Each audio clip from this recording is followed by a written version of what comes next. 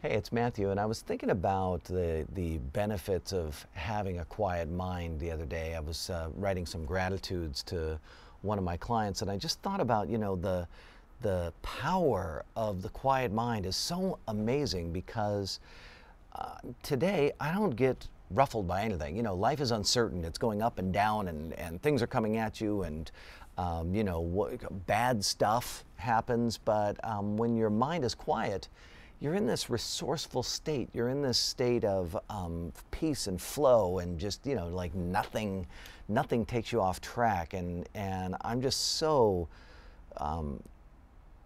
grateful to have been experiencing that, and I just love teaching other people how to experience the same thing. The other thing that I was thinking about was systems. I was trained by my father, who is a real estate sales coach, and his whole thing was systems, systems, systems, systems.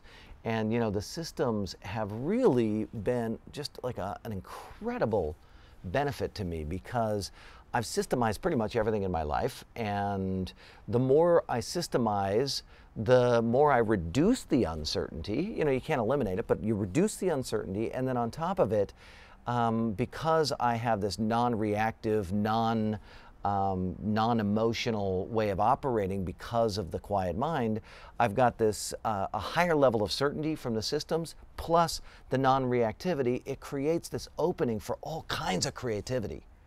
So my ability to assess the situation and come up with something new and interesting and different that produces much greater results than what other people could produce. Or suddenly I have like a quantum leap that was not even expected. You didn't even think that quantum leap could even come. All that happens because one, my mind is quiet, it's not antagonizing me.